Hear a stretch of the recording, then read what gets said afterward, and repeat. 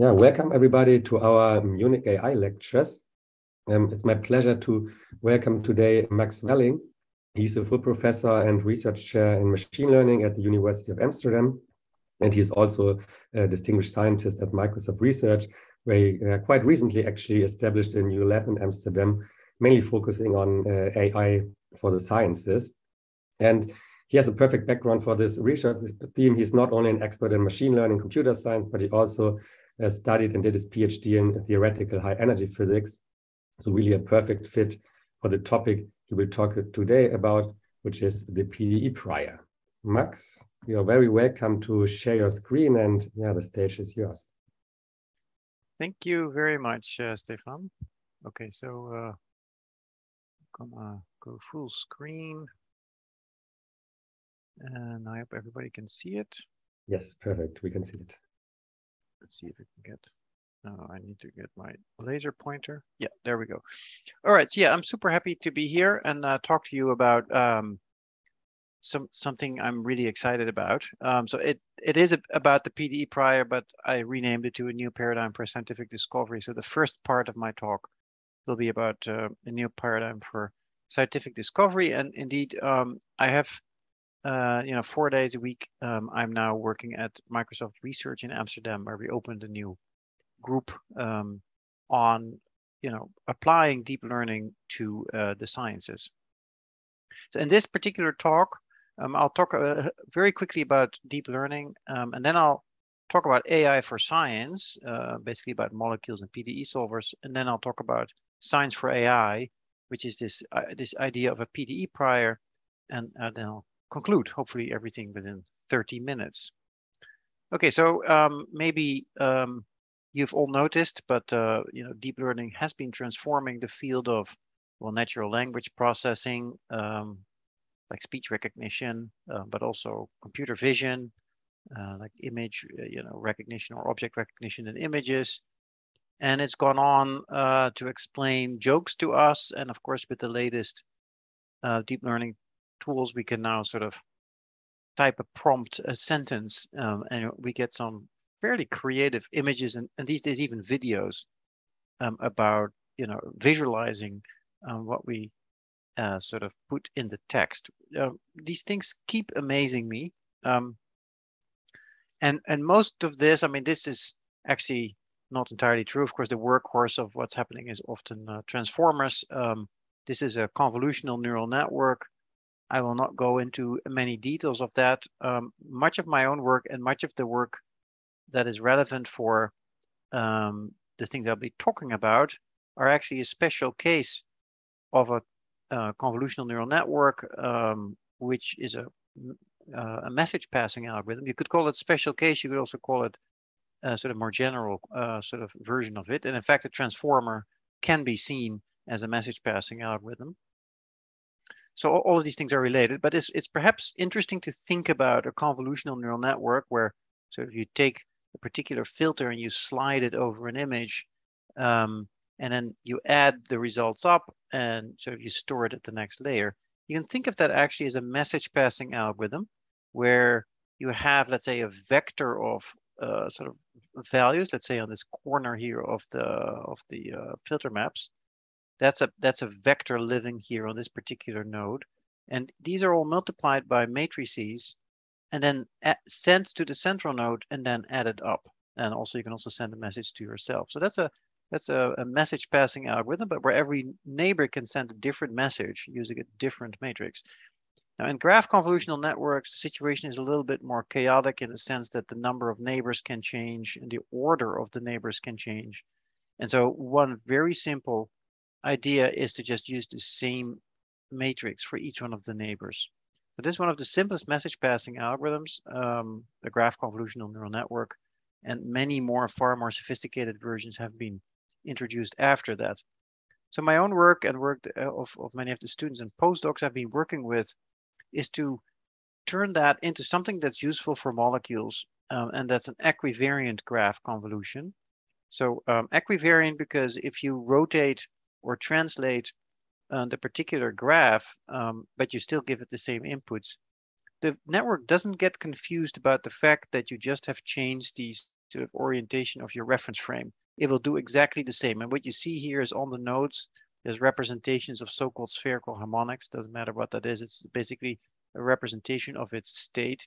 And as we go through the layers of the neural network, it processes, the information at the input and sends messages, between the nodes.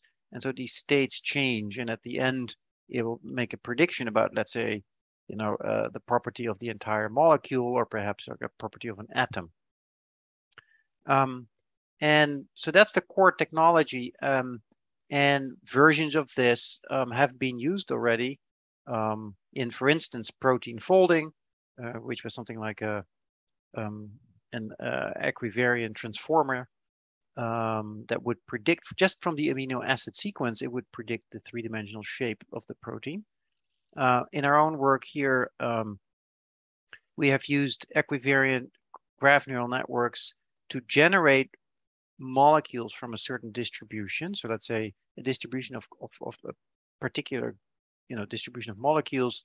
And then the question is, you just start with some random noise, with some random actually atom of certain types, and you use diffusion algorithms, which is the same algorithms which are currently so popular for generating images, etc., and videos, to actually build a sort of stable, thermodynamically stable molecule in an arbitrary rotation, so it doesn't really care about the rotation. And of course, there's also other ways in which machine learning gets applied to the sciences, and this is a very cool piece of work from DeepMind where they used reinforcement learning to control a plasma in a tokamak nuclear fusion reactor. So it's interesting that sort of machine learning and deep learning has been revolutionizing this natural language processing and computer vision, and a number of other fields.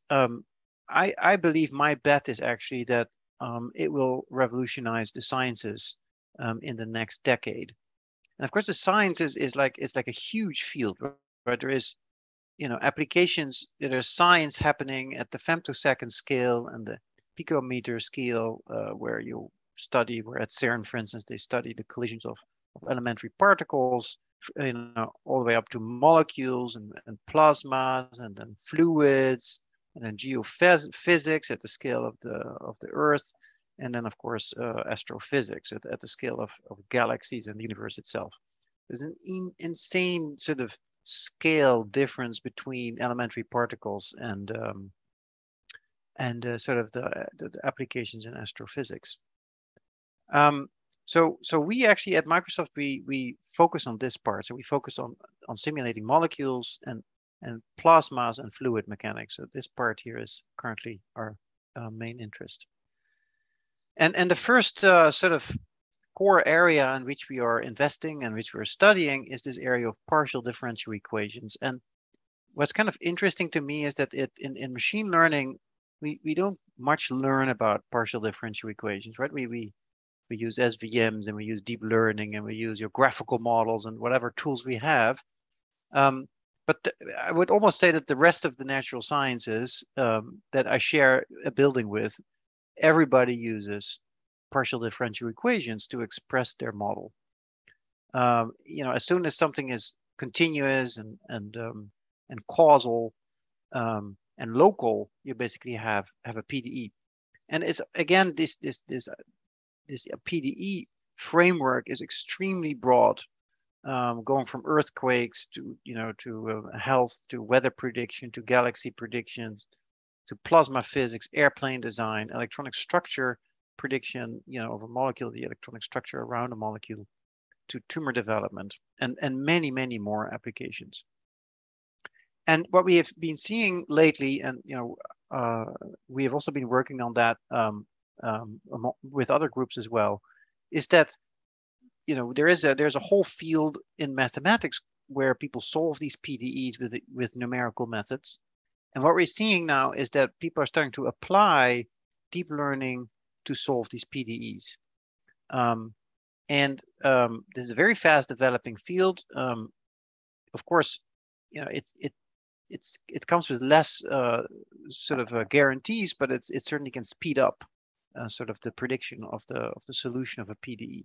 So here you see basically a PDE over pressure and velocity fields to predict, let's say, the weather. This is a more sophisticated and bigger model from NVIDIA, where you have sort of global weather prediction, and sort of there's so here's an inset of this particular piece, and then they show that where 96 hours into the future, the prediction of the forecast net is here, and it predicts these storms, where in the truth, which is kind of fun because the truth will always come at some point, and so you can compare it to the truth, and you can see that it's pretty accurate. So that's a fast developing field, which I find very interesting. Another fast developing field is basically computational chemistry and using deep learning for computational chemistry. And the fascinating part here is that basically everything is made of molecules. Now there is an asterisk because, of course, there's also a few things which are not made of molecules, like 4 fundamental forces, like the electromagnetic force and gravity, and strong and weak nuclear forces. You can also break a molecule up into smaller pieces. You can get a plasma, or you can get, quarks or leptons if you smash them into each other at CERN. But mostly everything you can touch around you is made of molecules. And therefore, if you can control molecules and understand them, there's a huge area of applications which opens up. In the ones I find most exciting are in health and environmental and climate science. So for instance, drug discovery and drug development, where you try to fit, let's say, a small ligand molecule into a pocket of a protein, or photovoltaics, where you try to turn light into energy, or tribology, where you try to reduce the friction between surfaces, and 20% of all the sort of waste of energy in some sense is going through friction. And catalyst is actually a very large part of our economies. We're using catalyst to produce all sorts of materials and liquids and all that kind of stuff. And designing good catalysts to speed up these reactions is extremely important. For instance, for hydrogen production, but also for nitrogen fixation, which you need for fertilizer production. And it's actually a very wasteful process. And also in biology, of course, molecules play a key role. Now, molecules do represent a huge opportunity for society. And I just want to say that I feel there's a convergence of different things, which makes this such an exciting field. So there's the sciences, in particular condensed matter physics, computational chemistry, and molecular biology, which have advanced to a very advanced level. Then there's the computational sciences, like HPC computation, machine learning, and quantum computing in the future, hopefully, that are advancing very quickly.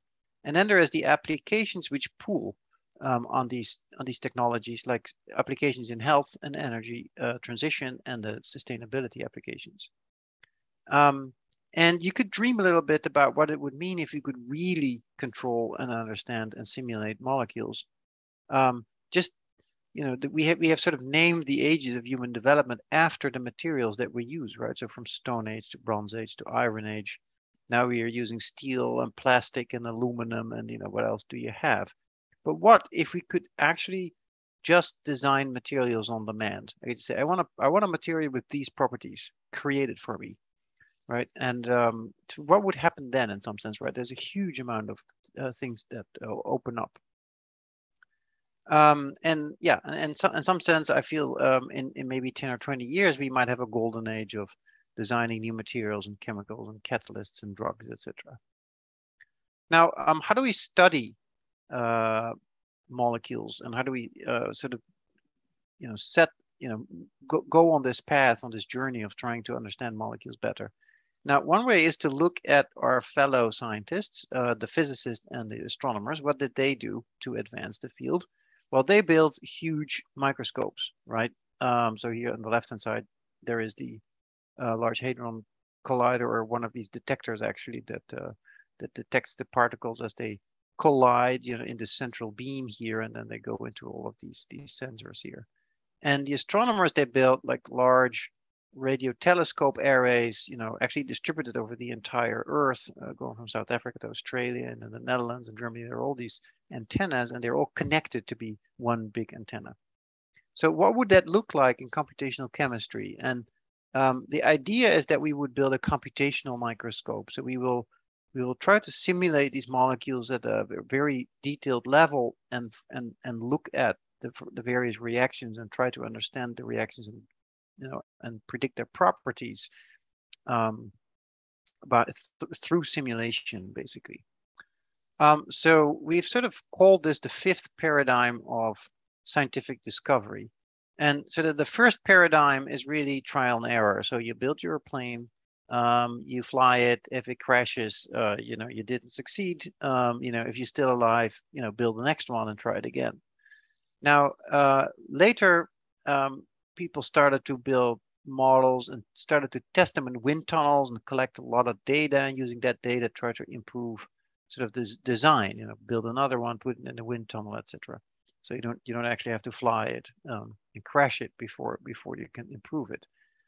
And even more recently, what you could call a fifth paradigm is everything is being done in the computer. So you don't have to actually put anything in a wind tunnel anymore. There is a virtual wind tunnel where you can just put in your airplane and it will do all the computations necessary to figure out, how the fluids flow around your wings, etc. Of course, on this path, you need more and more computation because the computational complexity increases. And something very similar has happened in chemistry. So in the beginning, when you want a new material, you just try and see what comes out, and then you hope it sticks. Later, of course, people did lots of experiments and they analyzed them, put them in databases, and try to study the databases statistically, and then try to come up with better designs of producing certain chemicals or catalysts or whatever. So nowadays we are seeing a transition to doing more and more of these calculations, what's called ab initio, completely in silico in a computer. So you just model an entire molecule and all their atoms and all the physics in order to do all the computations, basically simulate the physics inside your computer. Now, what's so hard about molecular simulation? It looks pretty simple if you think about it. There's a bunch of, there's a graph with a bunch of atoms on it, right? And these atoms, they have certain forces, relative to each other. So you just go, 17th century, Newtonian mechanics. And you say, well, I know all the forces, and I know Newton mechanics, so I can move all the atoms forward. But there's two things which make this really hard.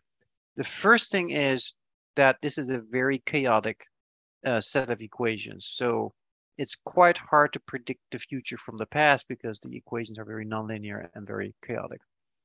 The second thing is that even for a single step, in order to compute the forces that you need for Newtonian dynamics, in fact, you need quantum mechanics to compute the force. And the reason is that there's a whole cloud, let's say here, of electrons flying around all of these atoms. And you can simply not treat them as classical objects. You have to treat them quantum mechanically. Quantum mechanics is exponentially difficult to compute, quantities from. And so you'll have to do approximations or use a quantum computer or whatever. But even to compute a single step and a single force accurately is already very computationally intensive. So in some sense, the universe is a much better computer than we can build. It's just a little hard to program, I guess. So now, just to show again, the sheer, size of the problem. So here are two prize-winning virtual experiments that people did, or in silico experiments. One is around coronavirus simulation with 300 million atoms, and the other one is sort of more like a solid simulation of a metal with 127 million atoms, but they all use around 27,000 GPUs to do these simulations of relatively small structures, right? So very computationally intensive. So how is the fifth paradigm of scientific discovery going to improve on this? Well, you might have guessed. It's basically by saying that, instead of actually computing these things through quantum mechanics, or actually evolving this through molecular dynamics, we're going to train a big sort of neural network to try to either predict these forces on these atoms, which are called force fields, and these are actually already pretty well developed.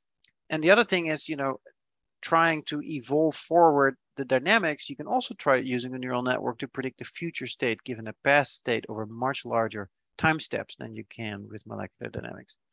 And the good thing is that we're not throwing away data. So if you do a bunch of simulations, expensive simulations, you just you store that data, and then, you know, update your models to become better and better, right? And so at some point they become so good that you can sort of throw away your expensive simulations, right? And so we sort of envision a search engine for molecules, right? So you just type, you know, I need a molecule, you know, that does this and this and that with these properties.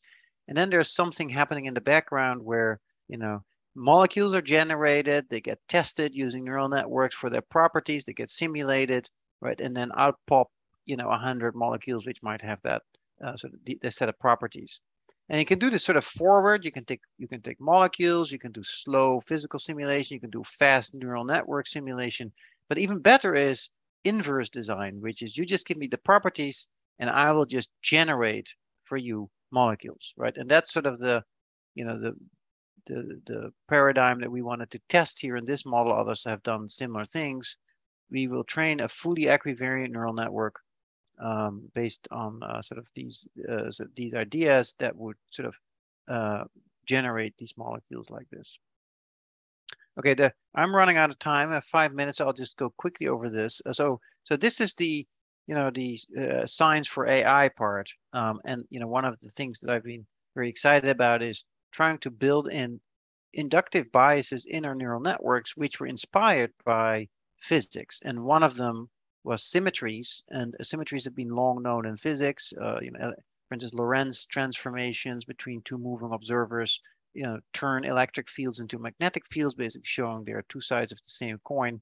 And acceleration and gravity turn out to be the same as well. So there's also symmetry transformation between those two, which turn into general relativity. And in fact, the entire standard model of elementary particles is organized around symmetries. So we in particular, Taco Cohen and later also Maras Weiler have developed this theory around equivariant neural networks where you can build these symmetries into your neural networks. So basically what it says in very simple terms, if you have input data, then there might be transformations in the world that should not change, you know, the predictions that you want to make. And so there's a transformation, could be a rotation or something like that. And then there's an encoder which maps this to hidden activities or maybe even to labels.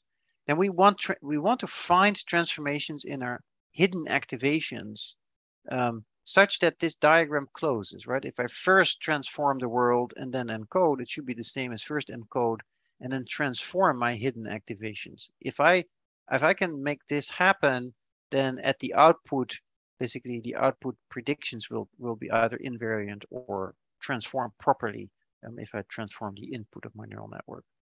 And so you can apply this actually to reinforcement learning, where in reinforcement learning, you basically the movements in the input are, you know, choosing an action and move according to that action. And then you can build latent representations where in the latent representation, you also take action and move. And Elise has sort of turned that into models where sort of you can, if you know the policy in one part of your state space or state action space, you can sort of use that, you know, the symmetry to transfer that policy to a policy for a symmetric state action pair where you know precisely what to do, but sort of after a transformation. That sort of cuts out half of your space. So with Andy, I've worked on something that's slightly different. So I started with an input data. Let's say I have some set of transformations of the world.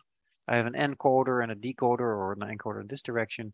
And then so we were thinking about, okay, what would be this dynamics in this hidden space? What would that look like?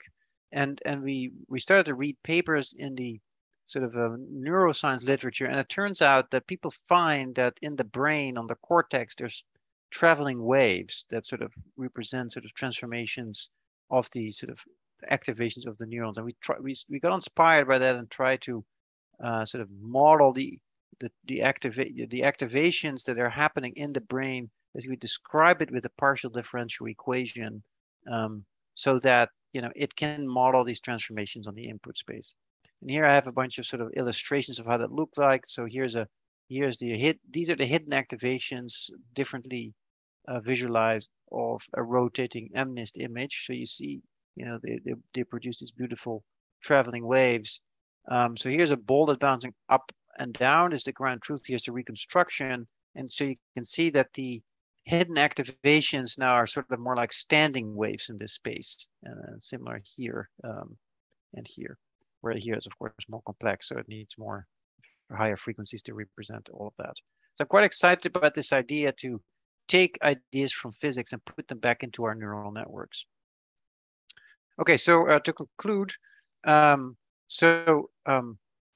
I said, I think the natural sciences are sort of the next field to be disrupted by deep learning. And I'm super excited about that because we might see beautiful applications in health and sustainability coming out of that. And it's really something that we need to start focusing on, given the fact that sort of we are, the state of, our climate is fairly dire in the sense that the world is warming up, and it's quite unclear what that would mean. So I would invite you to join in this effort to try to do something real with AI about this climate change. But if you don't, if that's not enough, I think there's also absolutely huge opportunities, economic opportunities coming out of this, both in pharma and catalysis and new materials, and even in carbon capture. There will be whole new markets created around that. And so also in that sense, it's a very sort of interesting and exciting field. And I'll stop there. I think I'm right on time. Excellent. Thank you, Max. A very nice presentation. I would like to open the floor for the question and answer session. So for the people who are in the Zoom call, yeah, just raise your hand and turn on your video as Matthias just did.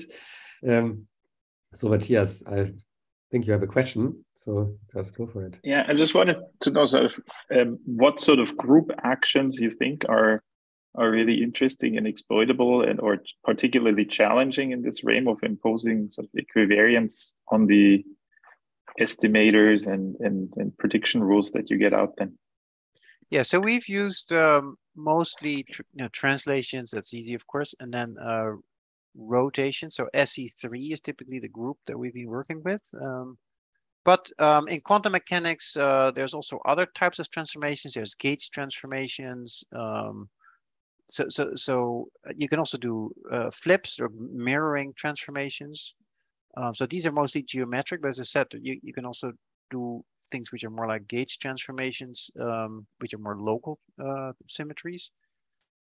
But maybe the most exciting thing is not to, scaling, by the way, we've also looked at scaling. But maybe the most exciting thing is not to necessarily sort of define the set of transformations, but just leave it open to some degree and try to learn it from the data. So to put some structure in there that sort of is like a group or a semi-group structure, and then let the data try to figure out, what would be, the representations. I think that's a completely open problem. There's some papers that are trying to address this. So I think people are pretty good now at predicting, abelian groups. But non-abelian groups like SO3 are very hard to just learn from data because there's also combinatorial structure there, which is hard to nail. So we try to do something even more relaxed, which is the PDE. So basically saying, well, I'm just going to say that the transformations in the hidden space should be, local, continuous, and causal. And then if something changes, it should be described by some kind of PDE. And I'm happy to learn that PDE from the data, which is some kind of prior, the PDE prior that you put on the space. But I think the whole game is, of course, how much do you want to impose on your space, and how much do you want to keep free? That's the game we play when we do machine learning. I feel that that there's still a huge amount of things that we can try. Other people use causality, for instance, right? They say I want things to be causal in my hidden space, and that's another prior. which I'm sure you know a lot more about than I do. Does that answer the question, Sora? No. No. Yeah, perfect. Thank you. Volker? Yeah, thanks, Max. Fantastic talk. So my camera doesn't work. Yeah, whatever. Yeah, I mean, maybe a little bit down to earth question. I mean, great team, great work. But why is Microsoft doing it? I mean, you guys probably also have shareholders who want to know where the money goes or something like that. Is there a good justification? I mean, whatever, that's probably a very good justification, but maybe you let us in. Yeah, no, there is, of course. I mean, you know, obviously the CEO will not let us do this and spend money on this if there's not a vision on, you know, monetizing this in the future. As I said, there are huge economic, there's huge economic potential in this field. And you should not forget that Microsoft is a platform company, so that we basically sell compute online, right? So the more compute you are willing to do on our platform, the happier we are. So we just want to build a fantastic sort of platform where if you are a chemist or a material scientist and you need to do certain calculations, you know, that's the place to go. That's where you will do your calculations, right? And so we believe that in the future that there's going to be a big market there. Okay, great, thanks. Vladimir? Thank you for the nice talk. By the learned equivariance, do you mean something like capsule networks or some different mechanism? So I don't know precisely what the capsule network does, but it could, you know, so one thing I want to say is that capsules are very related to this, right? So you can think of sort of the irreducible representations that are sort of the subspaces which live in your hidden representation are sort of the spaces, if you transform your input, you get some sort of transformation inside that space. And sort of every capsule has its own sort of transformation inside its space, right? Where if you process through the layers, you sort of mix the capsules together as well. But if you do the symmetry transformation, you stay within your sort of little capsule. So if you put lots of, you know, if you basically completely nail the structure, you're going to say there has to be an irreducible representation of my group or a regular representation of my group, whatever you choose, right? And then, you know, there's nothing to learn. You can also say, well, you know, I want to put some structure, and that could be, you know, I'm going to define some capsules, some subspaces, and I want that whenever I make symmetry transformation, something happens inside this subspace and not across these subspaces. And maybe I even want to encourage certain types of sort of behavior in there. So if I make a rotation in the input space, I should also make a full rotation in the sort of capsule space, etc. So so I don't know what the particular technique that you mentioned does, but I could very well imagine that that's something very similar.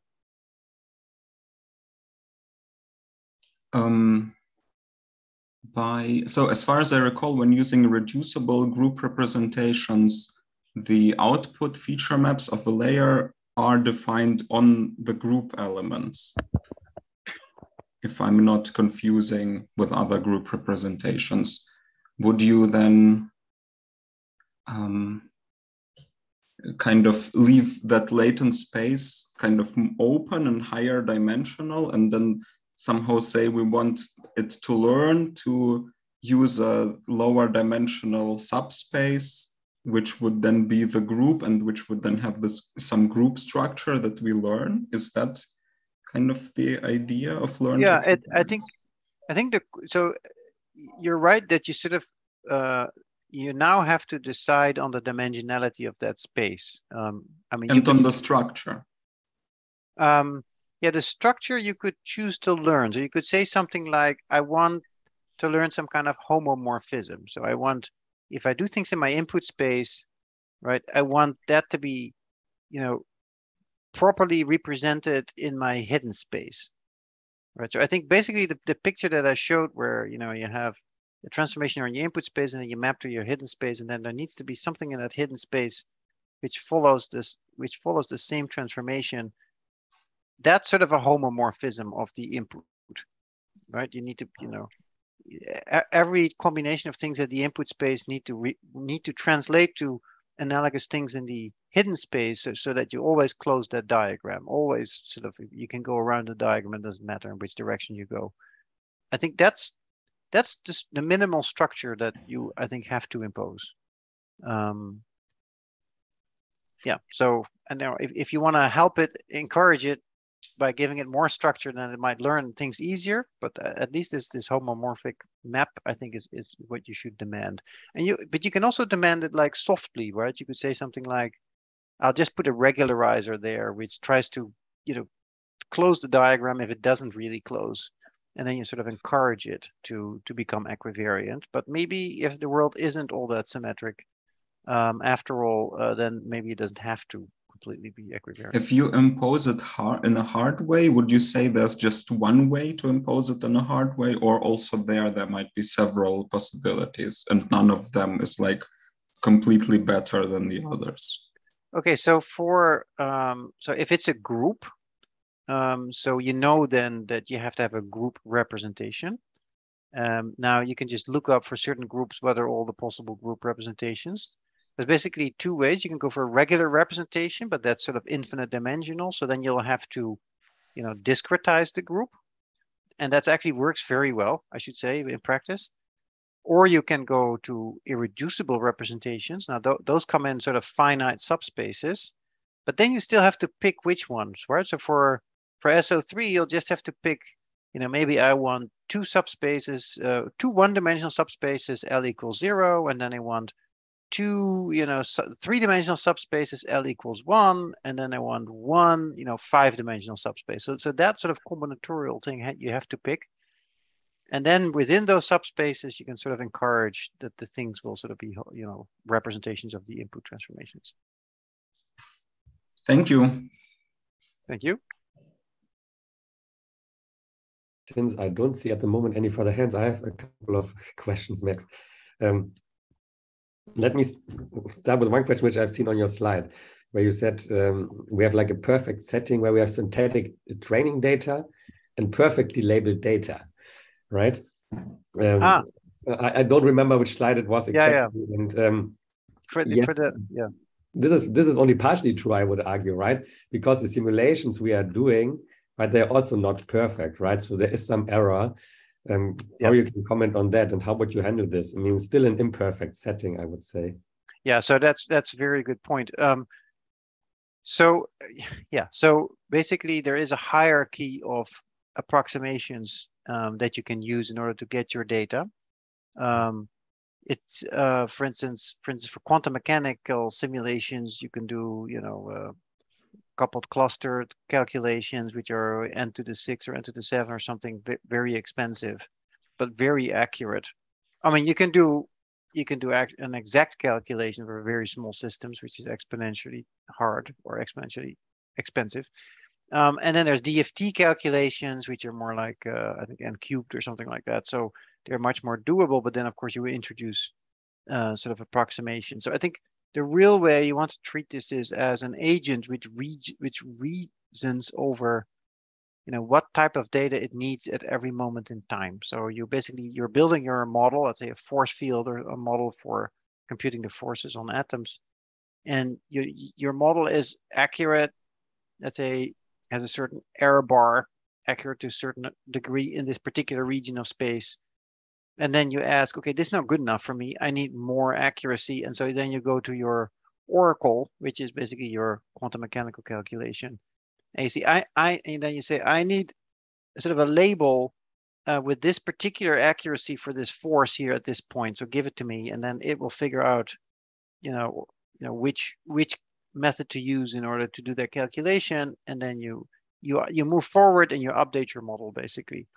So it will never be perfect. There's always be some error, but you sort of control over. There's a sort of a trade-off between how much error you have and how much computation you invest in that particular computation. I fully agree. So Another question I have in general is like, I mean, you mentioned these different principles, right? We can use DFT, coupled cluster. And I guess you also know all these works like these neural wave function approaches, so to say. So what is your personal opinion, let's say, how far can we go with these techniques? So because, I mean, if we want to have like large molecules at the end of the day, right? Then I guess at the moment, at least, right, we cannot use a super accurate coupled cluster or neural wave function approach, right? Because it's just too large. What is your personal opinion? How big can we make this really in the next couple of years, let's say? So I think really what we are doing is we are recycling simulations, and that's it, right? So we cannot get more accurate than the actual simulations, or perhaps the experiments that we are doing, right? Now I find it very hard to predict, but you saw that, I think right now people sort of can do molecular dynamics on 1 billion atoms or something like that. So pretty large, but of course, that's not with a full quantum mechanical calculation for each atom. So it's also a trade-off between how much accuracy do you want, right, in that calculation. And yeah, it will always be a fight in some sense, because we never beat nature, unless we can program nature, better than we currently do, which is basically doing an experiment. And of course, at some point in time, a quantum computer might arrive, and then with the quantum computer, it's also quite open how useful they will be. But at least the hope is that for quantum mechanical calculations, you can program it to deliver data at a scale which is again better than what we can do classically on classical computers. But if you sort of take Moore's law, so there's two effects, right? There's Moore's law, which makes things better, and then there is recycling the data constantly, which basically we should really put a lot of effort in building huge databases of data and share it, and then everybody can build their huge models, and I think that would be very helpful. Thank you. I have a couple of more questions, but I would again ask the audience, are there any questions at the moment? Otherwise, I will just continue with a few more. Okay, then one more. So at the very end, you have shown this, the PDE and the latent space, right? I'm wondering in general, so why are PDEs popular? To some degree, because they describe real systems, so to say, the real world, how they really behaves. If we do this in the latent space, I'm always wondering, like if we have like an encoder, decoder at the other side, so to say, let's say, which is extremely powerful. What is really this latent space telling us? Or simply speaking, right, there can be a PDE, but this could be a completely useless PDE, right? Because the latent space transformation, so how do we get to the latent space, is already capturing all the interesting stuff, let's say, right? And so how do we make sure that this PDE makes any sense, so to say, at the end of the day? That's somehow like my broad question. Yeah, I think it's a very good question. But I think even if you have a very, very expressive encoder decoder, you still want the representations that you create to transform in a proper way, right? So you still have some transformation. And you're just telling it, I don't want you to be completely invariant if I transform the input. I want you to transform in a particular way. And so it seems hard to, it seems there's always some signal there to try to, to impose structure on what that dynamics then should be in your latent space. But maybe I'm not completely understanding. Do you have in mind that there are sort of solutions to this problem? If you have an infinitely complex. So probably as a background, so we did something similar, not with PDEs, but some other dynamics in the latent space. This was also like a robot application, and where we had the dynamics in the latent space. And what you could see then is essentially that, I mean, you have all kinds of issues in this latent space, that you have like redundant features, for example. You might get rid of this, right? And I mean, nowadays it would potentially be called disentanglement, right? You try to learn like disentangled features and all these. So this was somehow like an issue in this work we did, that the latent space is somehow not really capturing in an intuitive way what we would like to see. And I was just wondering, how can we do then a PDE in this space, right? Of course, it heavily depends what encoder-decoder architecture we are using, what other kind of constraints we pose on. But yeah, that's why I'm asking this question, because we have issues in this kind of application, essentially. Yeah, so I think one potentially interesting observation is that the disentangling is sort of defined by the sort of the capsule structure that you create. So in other words, you disentangle the space into sort of subsets of neurons that sort of transform, that want to transform independently of other neurons, and in that way, sort of,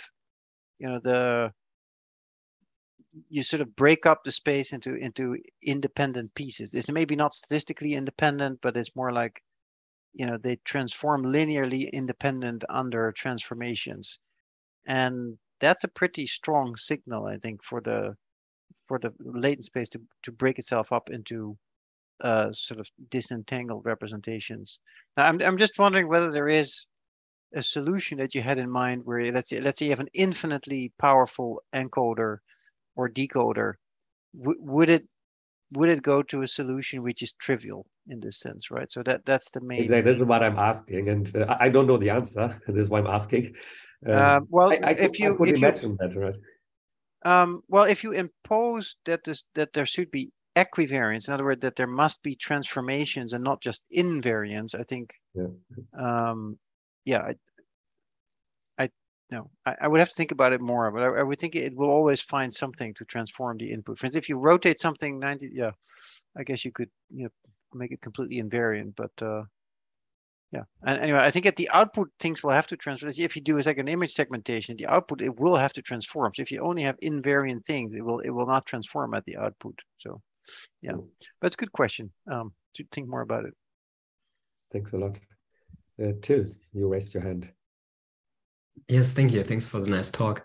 I was curious, do you see applications of PDEs in a similar fashion as done with neural ODEs? And if so, like what kind of applications or what kind of challenges are in the way? Yeah, absolutely. So you can think of a neural ODE as an infinite depth network.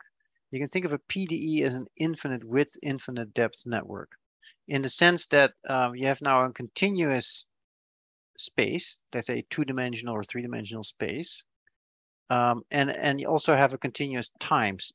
So I guess at some point you have to put nonlinearities in there and stuff like that in order to make it powerful. But so I think PDEs, you can define neural networks, and we actually did that. We have something called probabilistic numeric CNNs, which are basically of this kind, where you define a neural network basically as a PDE which evolves through the layers, and intermittently there is some nonlinearities. And that way you get rid of details of the discretization. You become independent of how you discretize your input, because basically the solution is to first fit the Gaussian process to your points, make it continuous, and then have a PDE defined on that Gaussian process. And we even took that one step further as we turned that into a quantum model. So instead of using just a Gaussian process, we use a quantum field, and then say, okay, let's go crazy. Let's see what happens if we do that, right? And so you basically get a quantum circuit if you do that, and it's a particular kind. It's kind of optical quantum circuit or photonic quantum circuit.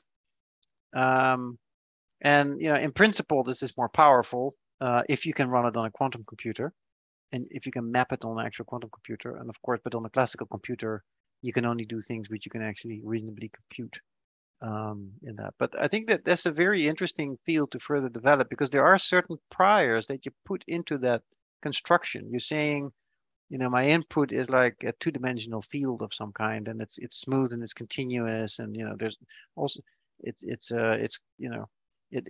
it must evolve under with a second order, a third order, whatever PDE, and that's a huge set of priors you put in there, and then see what happens and whether that's a good prior or not.